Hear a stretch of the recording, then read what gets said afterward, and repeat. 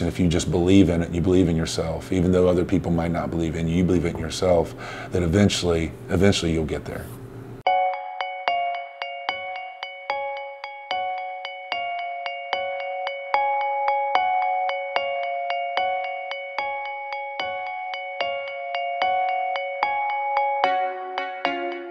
My name is Mike Bartrum. I'm the head football coach at Meigs High School and also Meigs County Commissioner. Actually from Rutland, which is just right out the road, about 5-7 miles.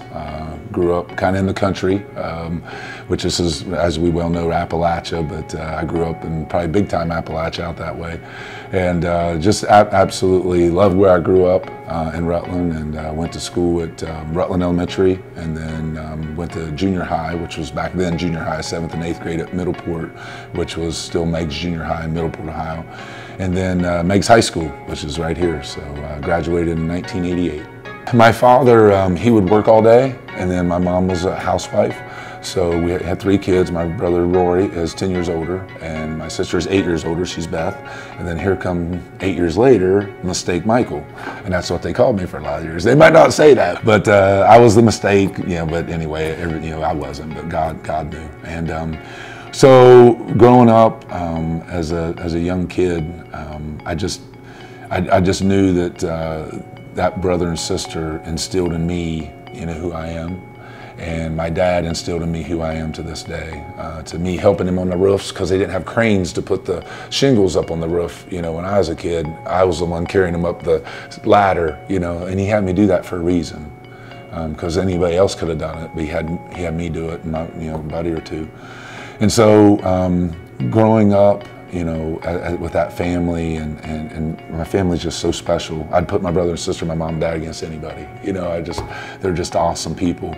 And I believe that they instilled in me who I am to this day. And I believe that no matter what, that God always has our back, and that Dad just kind of shaped me in who I am. Every year my father would say all the time, until this day, he still says it at 80 years old, whatever sport I was in, that's what I like the best. Dad, I love that the best. Mom, I love that the best.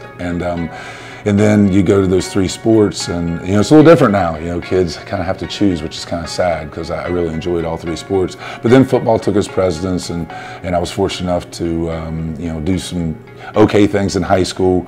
Played quarterback for a couple years, my junior, senior year. So I went to Marshall University on a full-ride scholarship. So what a blessing that was for my family and for myself. And the first day, I throw probably 5 or 10 balls in the morning practice at 6 in the morning, whatever it was. And then the afternoon practice comes around, and George Chomp was our coach.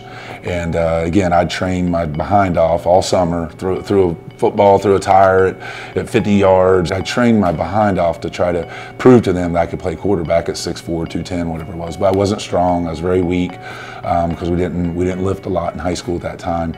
And so I go down there thinking I'm going to be this quarterback. In the second practice, Coach Chomp says, "Bartrum, come here." And I said, "Yes, sir." So I'd run up there, and he's like, "Won't you go down to the tight ends and see how you like that?" I'm like, "Oh, man." So I didn't say anything, "Yes, sir." So I go down to the tight ends, and then that night, crying like a baby in my dorm room down there in Twin Towers East.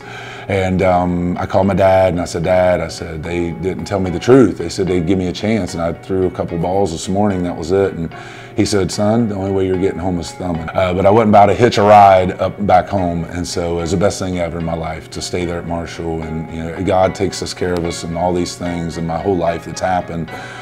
Just like everybody's life. Somebody told me 20, 30 years ago, it's not what happens in your life, it's how you deal with it. And that's what I believe. And it's not what happens, because whether you get an A on a test or an F on a test, it's how you deal with that A, and it's how you deal with that F. And so I try to always deal with it the right way, and kind of just went through the Marshall thing and blew out my knee, tore my ACL, PCL, LCL, almost severed my artery. That was when Coach Donnan came in 1990 in the spring game. So one of my best buddies, green versus white, took my knee out, and didn't mean to, just one of those freak things, and it happened for a reason. So I had total reconstruction and missed a whole year of football, and came back my junior, senior year. But God sent Coach Briner. Coach Briner came from the Colts. He was with Coach Donnan. In 1990, he said, "You need to learn how to snap." And so that was my niche, you know, that I could actually snap a football between my legs a little bit. And so I did that my junior, senior year, and plus played tight end, and was fortunate enough to make it in the NFL for years. You talked about the adversities you faced when you initially got there. You thought you were going to play quarterback. How did you deal with that? What did you rely on? I would say faith, but it really wasn't, because I wasn't where I needed to be in my faith. But God knew, you know, God had my back, even though I didn't have His at that time in my life. So number one, my family, you know, my friends, Dominic Anzavino, John Suckoch, Dominic Botto. There was a lot of other people in that mix, but you know, those were the three guys I hung out with the most. All the guys that were there were still a big part of it, but you know, you have those rocks that you go to, and we talk about rock solid here at Meigs football because of Phil Ralph passing away, and those were my rocks, and that's kind of how I got through it, and knew that you know, I didn't know that saying at that time, but he did, and he just kept working on me, and I would keep going to the devotions, I would keep going to the Wednesday night Bible studies, I would do those things, and you know, if it wasn't for God and family and all the people at Marsh University, the training staff, the doctors, you know, that did the surgery, you know, I mean, all those people that just made a difference in my life at that time, because that was a turning point, you know, more than probably going from quarterback to tight end. When I blew my knee out, that was just like, okay. And the doctor tells me on the field, and he said, I'll never play football again. And so I could take that two ways. You know, I could say, you know what, he's right. You know, I'm not good enough. You know, I just blew my knee out. I'm done. And the Holy Spirit and everything was just coming through me, my friends, and I didn't want to let people down. I wanted to prove to Him. And to this day, I've used probably 5 or 10 of those, from getting fired by the Kansas City Chiefs, Marty Schottenheimer, to Bill Belichick, to guys that I got fired. I mean, I wasn't good enough for them, and that's fine. But it wasn't fine to me. It was fine to them because they're moving on, because it's a business. But to me, I use it as motivation. And that's what we tell our kids. That's what I tell my own biological kids. It's not what happens in your life, it's how you deal with it. And you can either use it as a crutch the rest of your life, or you can use it as motivation and prove them wrong the best you can. And you might not, but you're going to do everything you can to do it. And I think that was maybe the telltale sign there, a little bit, you know, very trivial with, you know, getting moved to quarterback.